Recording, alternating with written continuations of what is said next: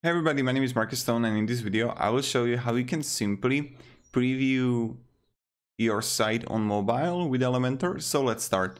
The first thing you want to do is just be in Elementor edit mode, and now you're gonna see like responsive mode here. Just click on that and just click like for mobile or tablet. And what I really like that right away when you're gonna click on mobile on the left down corner from desktop, you can see the alignment is edited on desktop, everything is on desktop. But when I'm going to click on responsive mode and I'm going to click on mobile, I can edit literally everything on mobile specific, right? So yeah, okay. And now when I go here, the line height is like this.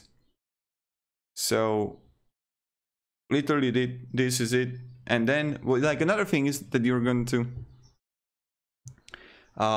is when you're gonna click on let's say responsive, and I will click here on mobile, you can hide things on mobile. This is really cool. Or let's say I want to hide this, so I will just go to responsive and hide.